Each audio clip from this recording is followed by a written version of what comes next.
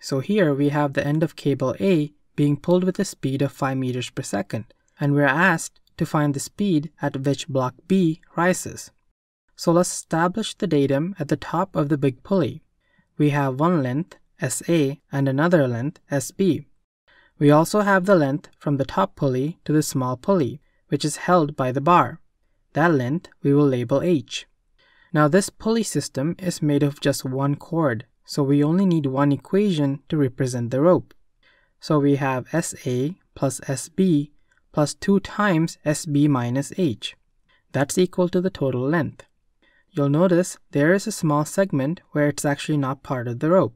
But if you analyze the pulley, you will also see that when the rope is pulled at A, along with block B, the whole section moves up.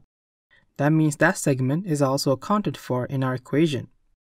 So now, let's simplify our equation, and then we will take the derivative to get the velocity.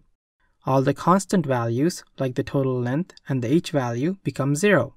Now we can plug in the speed of A and solve for the velocity of the block.